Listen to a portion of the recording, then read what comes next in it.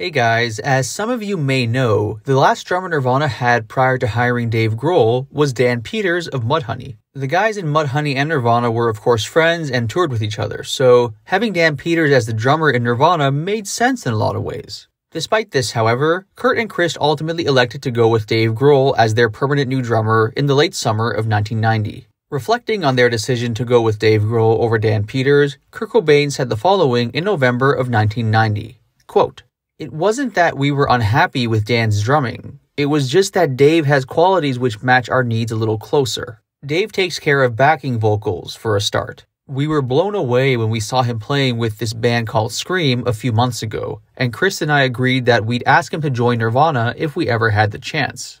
Ironically, that chance came a week after we got Danny in. It was a stressful situation, but it now looks like Dan will rejoin Mudhoney and they'll carry on as before. They're one of our favorite groups, and the idea of that band stopping because of Dan coming over to us had caused us considerable distress." End quote. Now, to Dan Peters' credit, he was a good sport about the situation.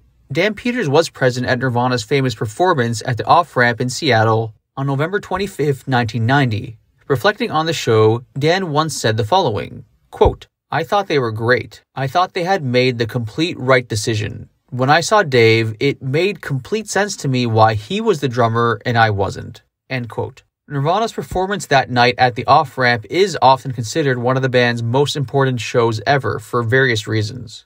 I did a video about the Off-Ramp show. If you want to see that video, the link is available in the description box below.